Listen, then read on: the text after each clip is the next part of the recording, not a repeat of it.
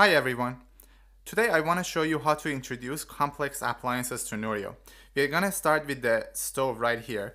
As you can see, it has 4 different elements and each one of these would have a different signature. So we want to basically introduce them individually to Neurio and call it the same appliance.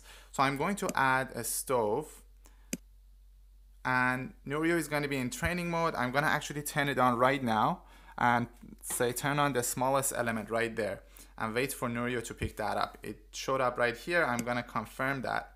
I can turn that off. And I can now turn on, say, the biggest element. So let's do this one.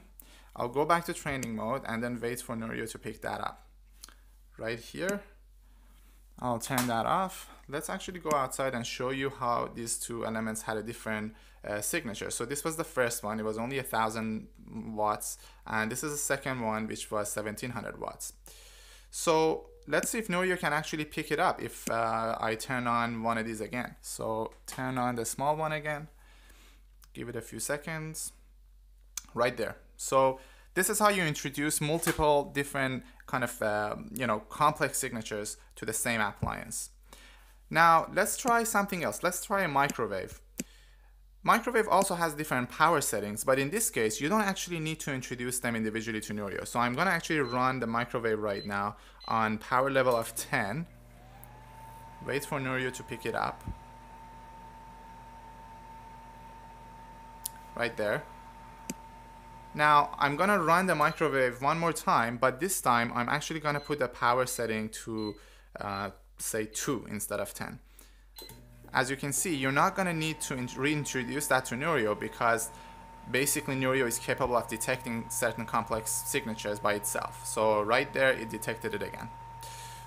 Now let's try one more thing. This time I'm gonna try the toaster right here. Now I've trained it already. I trained it on the toast setting. Now I'm gonna turn on the pizza setting and see if Neurio can pick it up. So here it says that I used it 3 minutes ago. It's gonna take a few seconds.